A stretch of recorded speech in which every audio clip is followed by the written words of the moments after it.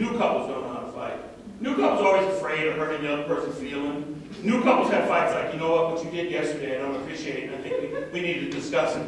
You've been married 43 years. A 43-year fight begins with, go ahead, leave!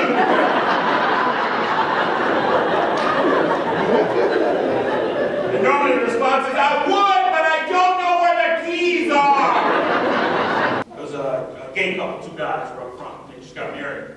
And I said, congratulations, man. The law now is same-sex marriage. You guys can get married. And one guy stood up and he said, man, he goes, the law really sucks. He goes, the way the law is set up, we're married in our state. But if we go to another state, the marriage is invalid.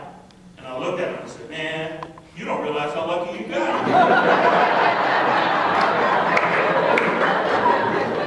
Every married couple in this room would love to have a loophole like that. Are you serious? An escape state? You'll be packing on Friday. We'll see you Monday. I am free at last right now. Number one.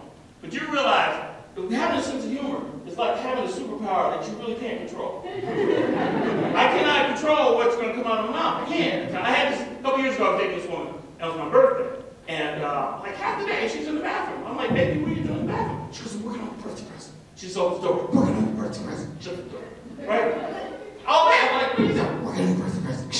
So finally, she comes out butt naked, oiled up. Ah, happy birthday, here's your present. I'm a comedian. I said, I hope you kept the receipt.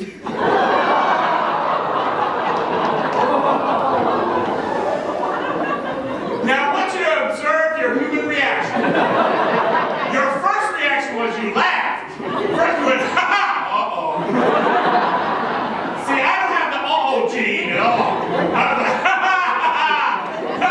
Where are you going? How old are you? 20. 20. Okay.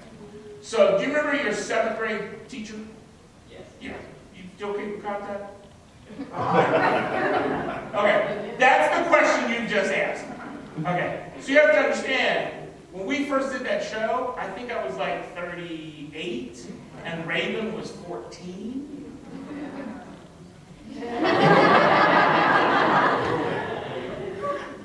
But on the other note, yeah, I talk to Raven like 2-3 times a month. So yeah, I talk to. There's nobody else. I don't